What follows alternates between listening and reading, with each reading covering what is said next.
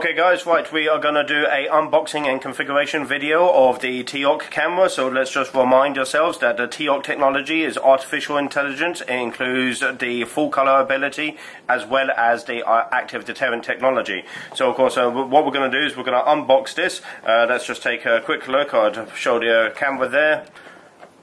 And then of course what we do is let's just take a look at our product code again. So it's the 3549 ASPV, so that's going to be 3 series, 5 megapixels, 4 for fourth generation, and then of course including the AI, 9 for full color, AS standing for alarm and sound, and PV for active deterrent. Okay, so let's take a little open up here, and then let's just take a look what's on the inside.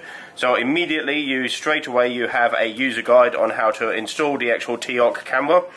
Then of course you have your drill hole guide, so of course that's whenever you put it onto a flat surface, you know where the drill holes are going to need to be.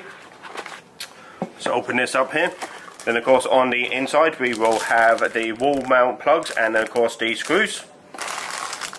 We also have the waterproof connector to make the RJ45 connection safe. And then I guess the actual camera itself. Okay, let's just put that there. Okay, so let's describe this camera here. So we can immediately see that we have the 5 megapixel sensor. We also have the TiOC blue and red light, and we also have the white light also. Now if I bend the actual camera up, we can see that we have the speaker here, and then of course the access panel for the micro SD card. Cabling wise, we have the RJ45 for connection, 12 volt DC, alarm input and output, and then of course audio in and out. For the wall mount bracket, we have the PFA 137, and then of course we have some connections in here, and then of course we have the cable mounting, so then that way we can actually put everything on the inside for a tidy installation. Now what I'm going to do is I'm going to connect this camera up to my switch here, and now we're going to change over to the laptop, and of course we're going to configure this device. Okay guys, right, we are going to configure our TiOC camera now. So just a quick reminder there that since it is a front-end AI device, then we should configure front-end. So I'm going to load up my toolbox here now, and within the toolbox I have configuration tool. These are all of the new versions that have been released, and immediately there we go, we can see straight off the back this is the actual model number 3549, and it is uninitialized. Okay, so remember, cameras do not come out of the box without a password. Okay, so we have to enter one. So right, okay, so I'm going to click on this device here, I'm going to initialize the device. Next, it's going to prompt me for a username and password. I'm going to just use something simple for now.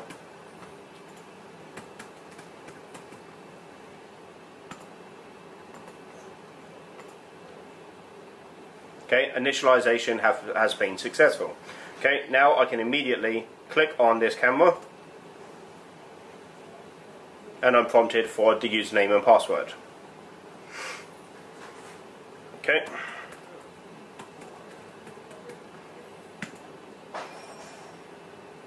Okay, there we are there. Camera's installed, no issue. Now, let me just show you a couple of the best parts here. Now, if I go into this camera web page, let me just maximize here. So if I go into this camera web page, we of course obviously have the standard video motion detection that we've always known of. However, if I enable this video motion detection, press on save, I can then click on...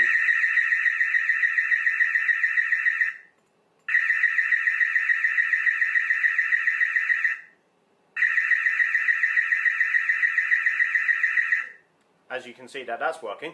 Now of course obviously with the video motion detection we can then click on smart motion detection.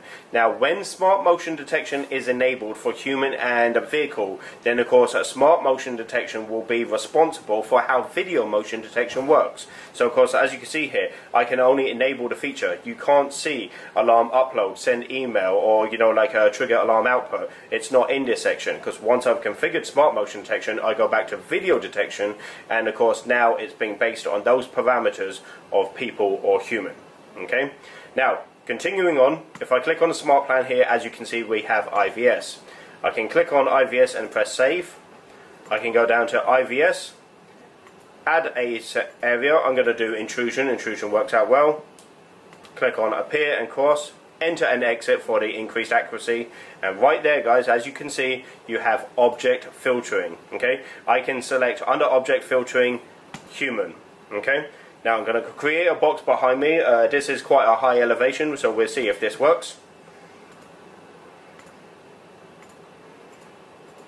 Okay, let's just see it at least, and I won't have the audio siren go off again. As you can see, that's quite loud enough. So let's turn that off, and then of course white light, the warning light for flicker, let's keep that on. So let's press save, and I guess we test. Okay, there we go, working fine. Okay, guys. So, as you've seen, camera, smart motion detection, IVS based on human on vehicle, we have the siren and we have the light. Okay, more to follow.